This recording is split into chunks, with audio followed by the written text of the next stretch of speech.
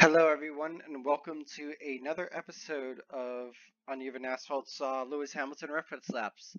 Now, I struggle with Mount Panorama, and the only reason why I really struggled with it was solely because I don't really race on here that much. I've done a couple AI races, and that's honestly about it. I haven't done any league races with GBRC or Snail on here yet. I haven't done any GT Sport races or any nations. As I just haven't raced on here.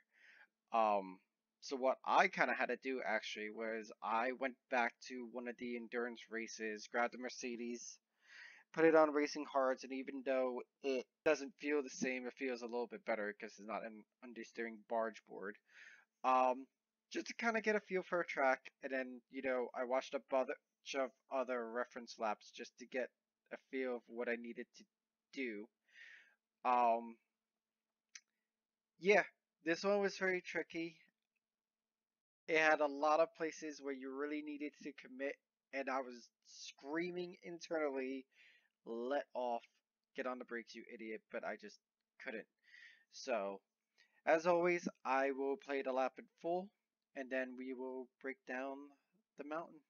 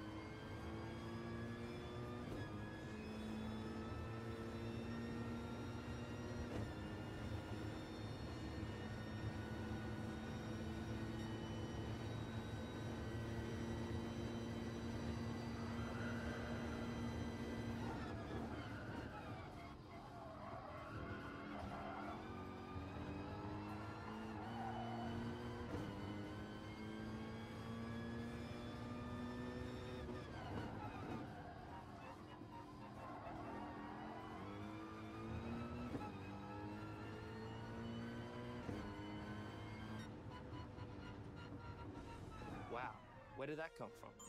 Mega lap. Now, if you notice in this video, I did have to use cones. That's how bad I struggled. And I actually struggled so bad, I actually had to do this basically 3 days in a row after work, just after dinner, just sit and just do this for like 2, 3 hours at a time. Sadly, it took me about 6 hours total to do all this, but hey, we eventually got there. Note as well, the cones, they don't do much on the actual uphill and really downhill part because there's really no place to put them. So they're really only good for like the first few corners and not even the last one. So, anyways, let's break down the lap. So, starting off, we are going to be braking just after the 100-meter board. Kind of, again, bad using shadows. I don't recommend it in actual real life, but for this instance, we're going to use it basically just when we touch the front of the shadow. We want to use as a braking reference point. Now, I really had to drag on the brakes as you want to basically use as much road as possible. You want to be here right on the white line, but not on the curb itself. I found the curves at Mount Panorama basically too harsh and they upset the car a lot. That will spit it out. So I tried to not use curbs if I could, which sadly is a blow to my ego because I love using curbs. I just think it's fun. Anyway, so basically you want your wheels basically between the edge of the curb and basically this white line over here. Right at that cone, start picking up the gas. Now this is tricky because it literally could go one of many ways. You clip the grass and you hit this understeer tent, which trust me, I wish I could hit it with this freaking car. How bad it understeers. Um, you could go out wide and lose time, or like here, we nailed it. But that part's very, very tricky to do. Lewis doesn't get a particularly good exit, so we're actually gaining a lot of time on here. Now, right just after the 100, you want to start braking. This corner's tricky because I feel like it's on camber, but it doesn't feel like it is. There's really no grip. Kind of why I had to put the cones was to kind of gauge a turning reference. I guess right where this access road ends, and basically where it goes from white to this King Gee banner, you kind of want to use that as a braking or as a turn reference, which it looks like it's very early, but trust me. And then let the car coast. And basically, kind of when you see the exit of the curb over here, that's when you want to gas. I actually kept hitting this wall over here. It was not a good time. Then this part, basically you want to lift off, but not totally. You want to keep it half. Now, if you either carry too much speed or you brake too much, you're going to either spin or wind up in the marbles and spin. As you can see, I'm actually correcting for oversteer. You want to stay tight towards this wall and gently feed in the throttle, climbing up the hill. Now, Lewis lifts here. If you nail this right, you don't have to lift up until this point over here. Basically, as soon as you start turning in, and yeah, basically as you start turning in, I would lift, let the car coast, and slowly feed in. I wouldn't go full throttle till right about here. Basically, when you start seeing the Fujitsu signs, give it a full beans. It'll track out wide. If you nail it right, you won't hit the barriers on both sides. Now this part is very, very tricky. You kind of want to aim for this while turning a little bit.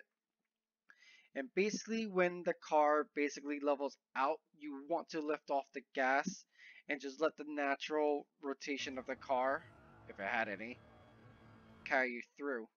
Now, basically once you get to the exit, to the end of the curb, start giving it full gas. It'll track you out wide. Now over here, kind of use this flag marshal post as another lift point. It does a lot of lifting, if you haven't noticed. Lift, turn it in. Give you the beans. Now this part is hairy. I I still don't know how some people like take this as fast as they did. I actually chickened out for whatever reason on this lap. I have taken it faster on other runs, but obviously they haven't been successful since I haven't gotten diamond. Um, Basically, as soon as you come under this banner, or right before it, you want to start gently braking, and you basically want to aim over here. And basically, once you hit the curb, start braking again. You want to be in control of your car. It will be out of shape. That's kind of why I actually have the brake marker set more towards the front, because I found with the rear it got really loose around here and I couldn't keep control of it. So basically I added in more front bias to kind of help stabilize the car. Keep it tight over here. And basically as soon as you could see the next corner, just aim for it. You want to clip as much of it as possible. And it's basically just pray and hope that you executed this corner right to get back on the gas. Now, this part is very tricky. You want to start setting up for that straightaway here. So I lifted a little bit, and basically some throttle management, not a lot, maybe like 30%. And as soon as I see blue, I start braking. And I start aiming for the inside of the corner to hug. Like so. And then slowly get back on the gas and track out wide. As you can see, we're gaining a bunch of time on Lewis. We want to turn in. And basically, I kept braking after the 150 and I just kept sailing into the gravel. You want to brake just before it. See? Just before it. I kept going to second too. I found that I was losing a lot of time. Going to third, you want to cut as much of this curb as you can while still maintaining control. As you see here. I actually almost threw it away, as you're about to see. You want to... I've seen people take this flat out if they execute it right. I, for whatever reason, just didn't. I had to let off not once, but twice. Oh no, just once. But as you can see, I lost a lot of time to Lewis, and basically we're neck and neck heading into the last one. This part's a little bit tricky.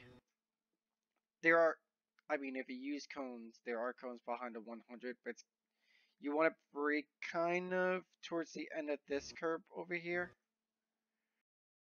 Actually, right in the beginning. So it's kind of as soon as you start to cross the plane of this pit curb split, start braking. Lewis loses a lot of time here for whatever reason on entry.